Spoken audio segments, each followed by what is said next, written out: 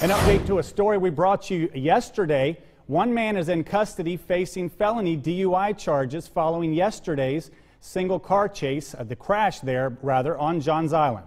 Deputies responded just after 3:30 Saturday to the 3400 block of River Road. Now, River Road was actually shut down in both directions during that investigation. We're told the passenger in the car was seriously injured. Now, the sheriff's office says the driver of that car, Patrick David Dubose, has been arrested and charged with felony DUI with great bodily injury. We will bring you additional details as they come in on air and online at counton2.com.